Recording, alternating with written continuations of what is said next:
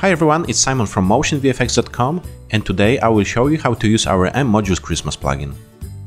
Start with finding mModules Christmas plugin in the Final Cut Pro 10's Titles and Generators sidebar. It's in the top left corner of the app's interface. We will start with creating a background. Drag and drop it onto the timeline. Use the inspector to customize some of its parameters. Choose an element you like and drag and drop it into the scene.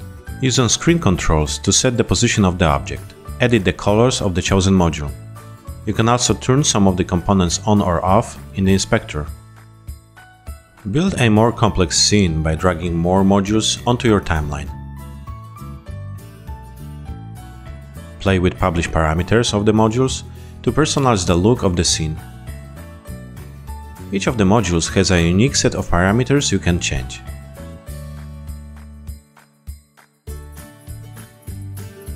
You are done. Your awesome Christmas scene is finished.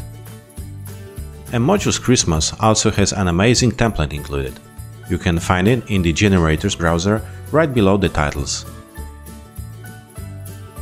It's a ready-made, customizable Christmas-themed composition with captions you can easily change. Enjoy! Thank you for watching. For more awesome plugins and templates for Final Cut Pro 10 and Apple Motion, please visit motionvfx.com.